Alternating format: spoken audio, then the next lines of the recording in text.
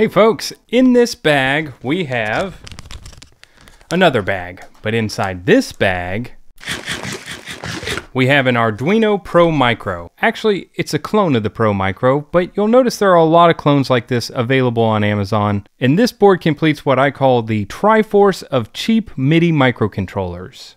Anytime I get a new microcontroller board like this, one of the first things I do is create a random MIDI note generator. In this video, we'll start by making a simple random note generator, and by the end, we'll have a board that creates full ambient tracks.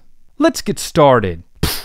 On the blue mat, we have three of the most popular microcontrollers for making cheap MIDI controllers. First up, the ESP32. This board can send MIDI over Bluetooth, although newer models can now send MIDI over USB. The ESP32 comes in many form factors, from tiny boards made by Seed Studio to ones with built-in displays like the CYD. I made a video on the CYD recently, so check that out if you're interested in making a Bluetooth MIDI controller with a display. Next, we have the Raspberry Pi Pico. It comes with a bunch of pins and built-in USB MIDI capabilities. Raspberry Pi is a reputable name, and they're best known for their low-cost computer-on-a-board products like the Raspberry Pi 3, which I used in my Minidex build.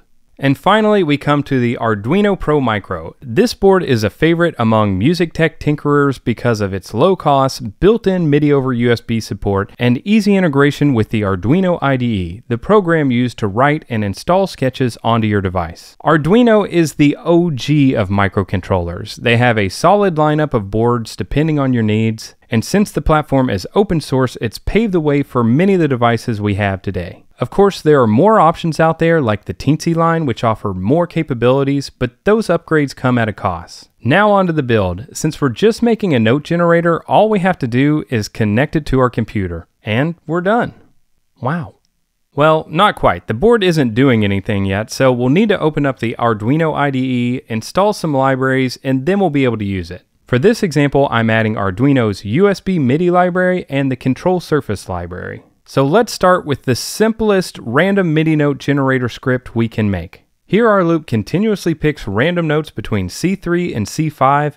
It plays each note for 500 milliseconds, then moves on to the next one with a 100 millisecond delay in between. And after we've selected our board and port, once we install the sketch, it should just start firing off MIDI notes automagically.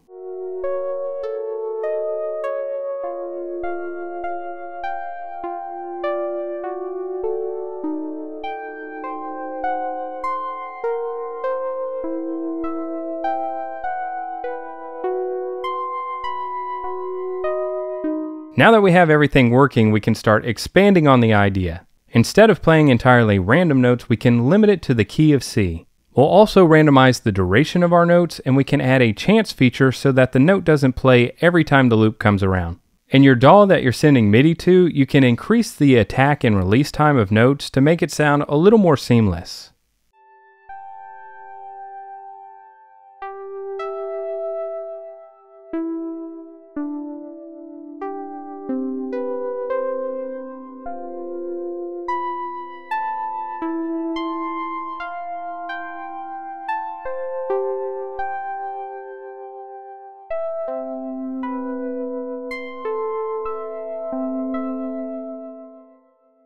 Currently, the only MIDI data that we're passing is over the first channel, but we can add a second channel and have that go to a separate instrument. We'll also change the note logic so that we can hold out lower notes and have the higher notes play quicker in a melody.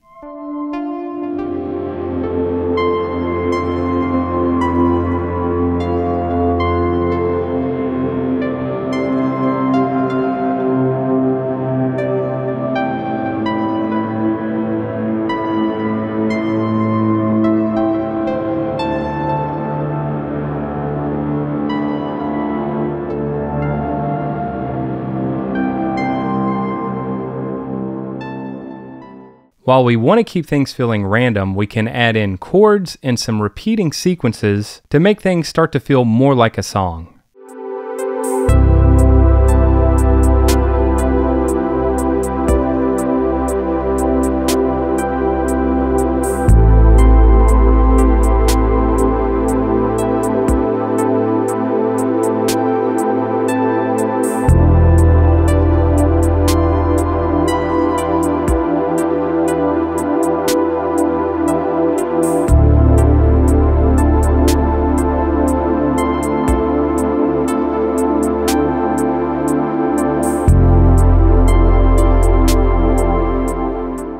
And after some time of expanding and experimenting with different ideas, here's the final result.